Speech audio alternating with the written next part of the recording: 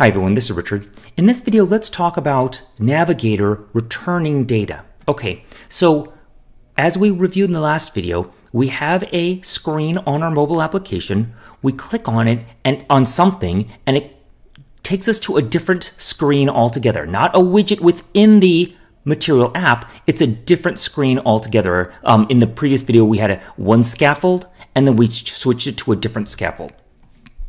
So if we want to send information from one scaffold to the next scaffold, we did a Navigator.push, and we could always send information through the widget by an argument. You can always do that, so that's not that difficult to send information from one screen to the next screen.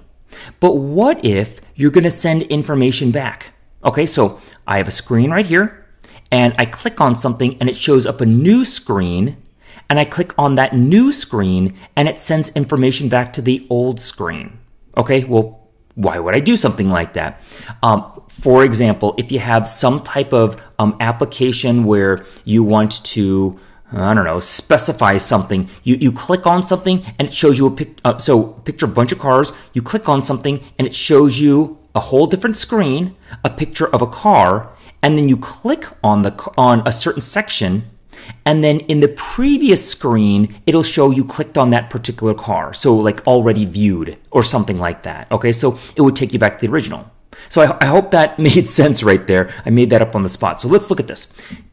Look at this example. Pick an option. I click on this. I could choose yes or no. I'm going to choose no.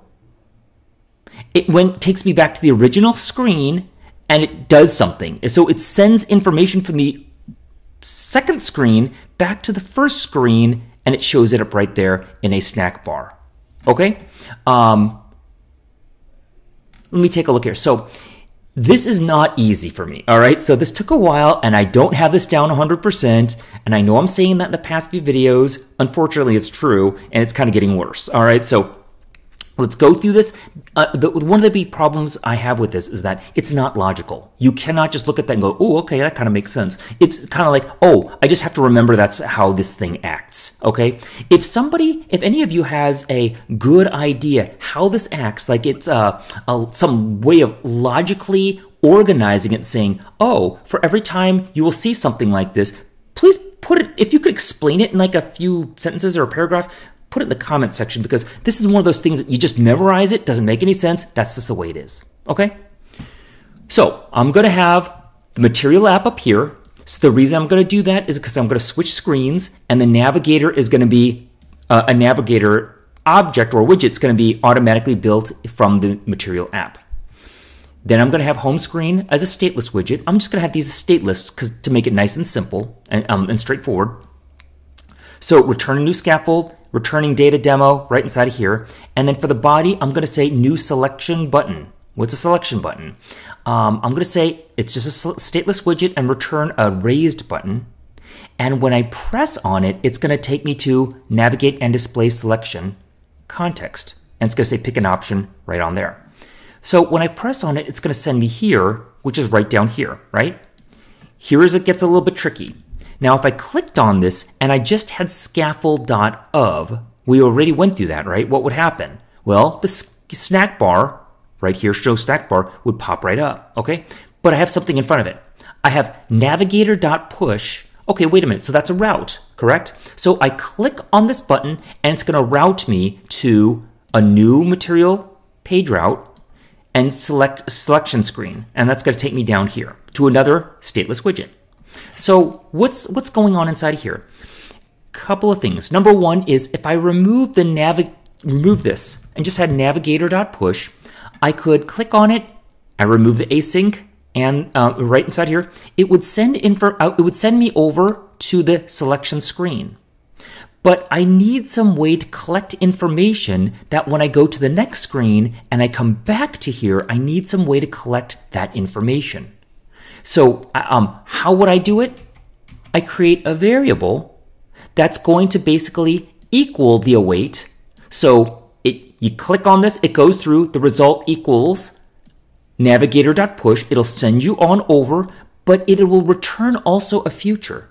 So you just have to know that the Navigator, it not only has a function or a method. It does something, but it'll also at the same time return a future.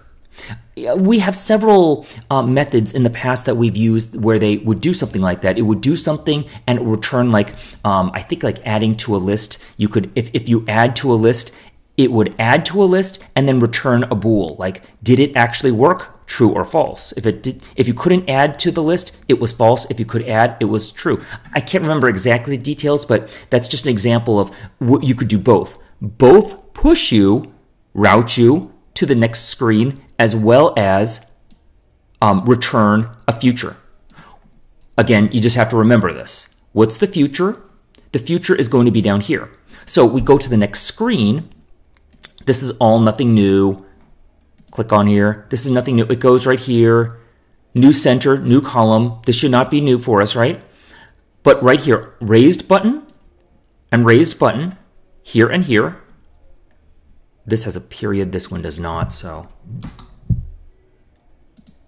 let's just do that. Okay, and on pressed, Navigator.pop. So remember, both of these things, you click on either one of them, Navigator.pop, it'll send you back to the original screen, but there's an optional parameter where you can actually return this information, gets returned back to the Navigator widget right here. Okay? Why? You just have to remember it. Now, what type is this? Notice I put a bunch of different things. I put true, I put a string, a bool, an int. You could put you clicked yes. You could do that.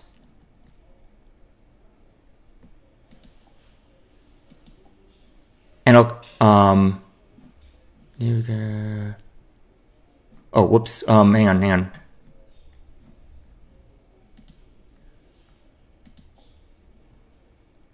You clicked true. Wait a minute. No, that didn't actually work. Let me restart that again. I'm not sure what exactly happened there. I'm getting an error. This is the no. Whoops.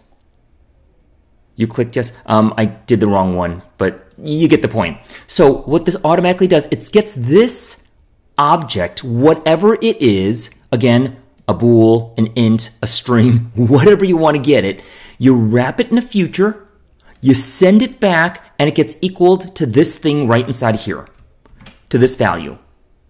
And so when you get this information, if you need to do something like that, and now you have the result, you use the await, so we removed the future aspect of it, right?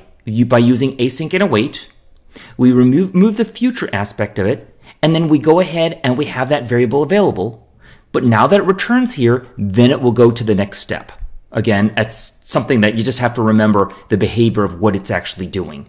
And then we'll do the scaffold.of, the scaffold of the way up here.